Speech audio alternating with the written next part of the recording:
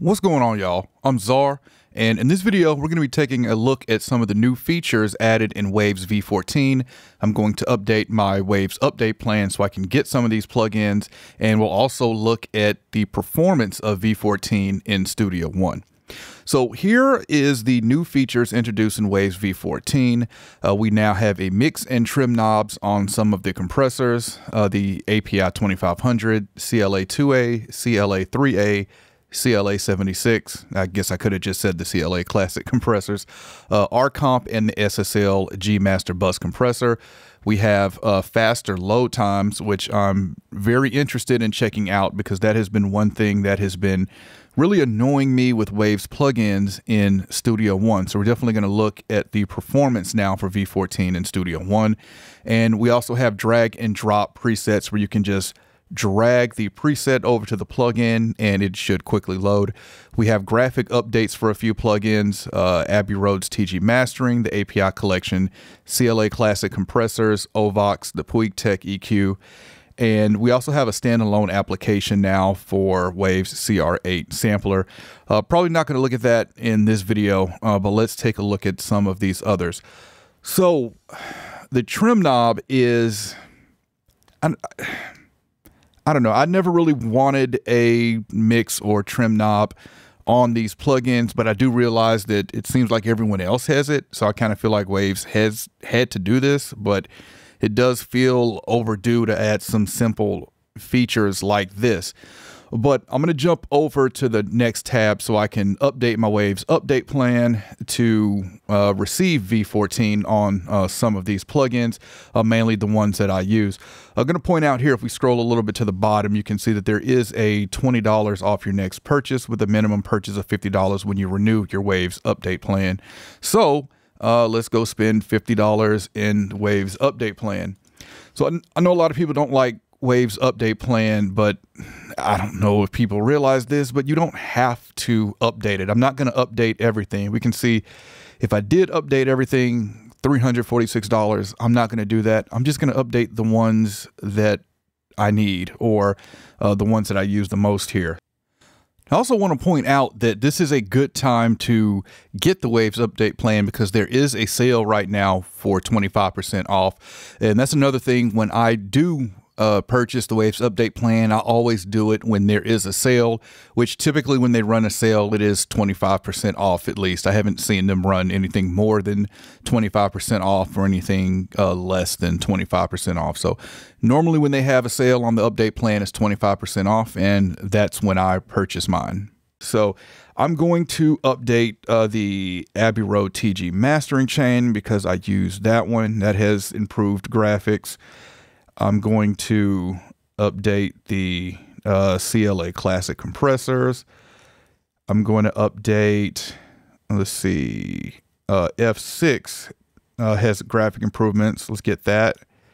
All right, and so that puts me at $51.64, so that's over the $50.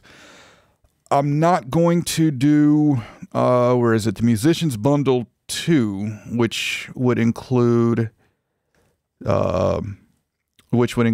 R-Comp.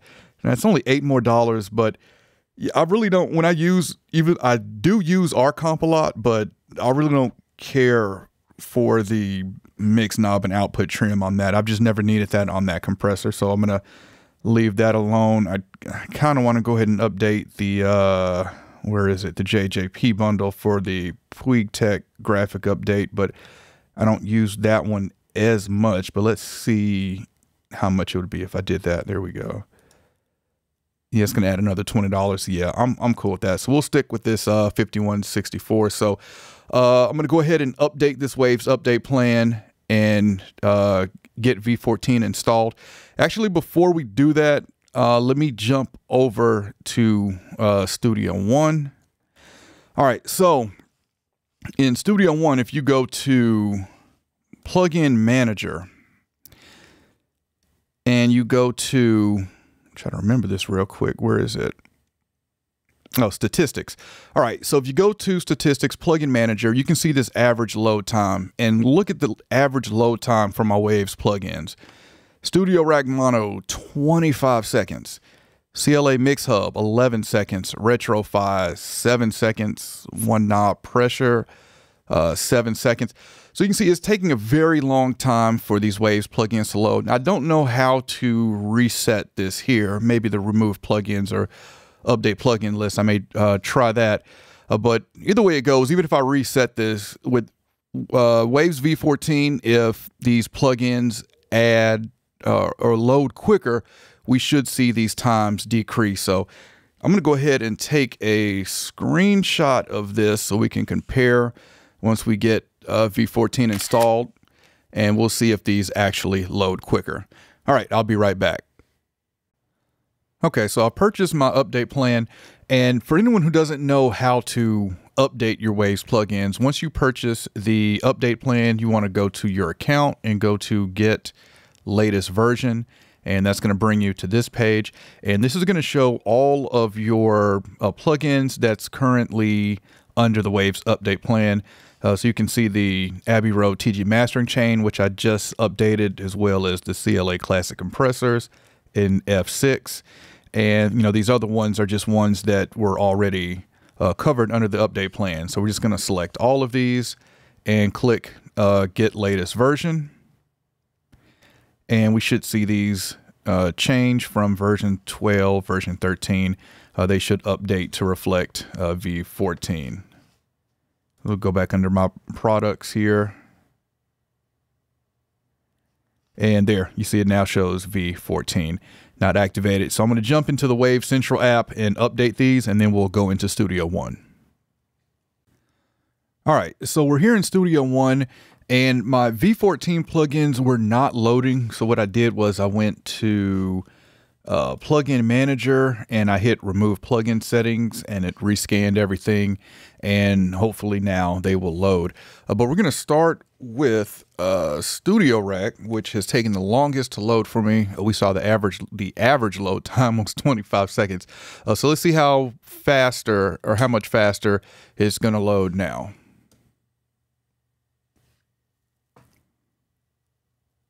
Okay, still took a few seconds, but not that bad. Let's try CLA, see what we got here. Let's try CLA 76. Okay, that was pretty instant. Let's try the 2A. Okay, so that's pretty instant too. So, and I can tell, we're looking at these new graphics here. It's got some like, not scuff marks, but little scratches on the faceplate now, making it look more used. And here's our mix knob and our trim. Let's go back to the 76, see if I see anything. It's got little scratches in the logo here.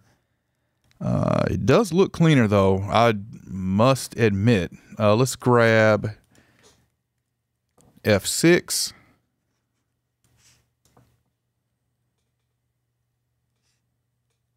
I don't really notice a difference in looking in this one. Let's go back to Studio Rack. Okay, it loaded quicker that time. Let's look at the plugin manager statistics. All right, so it went down 3 seconds. So, I mean, it is loading faster. So that's worth the upgrade price to me alone, just to have these Waves plugins loading faster, because that was crucially slow before. I'm trying to think, is there something else updated? CLA compressors. Oh, the Abbey Road mastering chain, which is one that I must say that I slept on for a while, but when I started using it, I've been using it on all of my masters since. TG, here we go. Let's put that on a stereo. All right, so yeah, that loaded quicker too. And yeah, I can notice a difference. It looks everything looks sharper on here. This one, now, one of the reasons I wasn't using this at first is that I just felt like these the parameters were hard to read, and with this new graphical update, everything does look sharper and clearer for sure, especially the gain reduction here, where everything just felt small and just a little blurry on this. So definitely good job there. So overall thoughts here. Oh, let me get back to so like I said, our comp really didn't see a need to update that to get the mix knob. The SSL-G bus compressor, I'll pull that up even though it is not the V14, but just to show it here. All right, so even if we add the mix knob and trim to this, I honestly don't use this really anymore, and it's all because it does not have a high pass filter on it. Waves really needs to add a high pass filter on it. I get it, the hardware didn't have a high pass filter, but even SSL has added a high pass filter to the hardware version of this. So would be really nice to see Waves update this with a high pass filter. And then personally for me, I would get more use for it as far as on mix bus, because for a mix bus compressor, I just have to have that high pass filter. So just wanted to point out that's the reason I did not update this one to get that mix knob and output trim, because without a high pass filter, I'm not interested in that one. But all right, but there is a look at the new features in Waves V14 and how it performs in Studio One. I am impressed so far. Man, the feeling of having these load faster just has me excited to use some of these Waves plugins again, because 5, 10, 15 seconds gets very annoying waiting for a plugin to load. I even put this in the Studio One Facebook group and found out that other people were having that issue as well. So it wasn't just me. So it's glad to see Waves resolve that issue. All right, but there's a look at the new features in Waves V14. If you like this video, I appreciate a thumbs up. And if you want to continue to see content from me, then you know what to do. Any questions, comments, let me know, and I'll catch y'all next time. I invite you to check out my podcast, the Faders Up Podcast, a podcast about pro audio and beyond. Season 3 is now underway, and in this season, we'll be doing a lot of topics requested by listeners. So if you have a topic you want to hear discussed on the podcast, email us, DM us, or join us in our Facebook group, Faders Up Podcast, and let us know. And if you haven't checked out the podcast yet, I have a link in the description that'll take you to the page.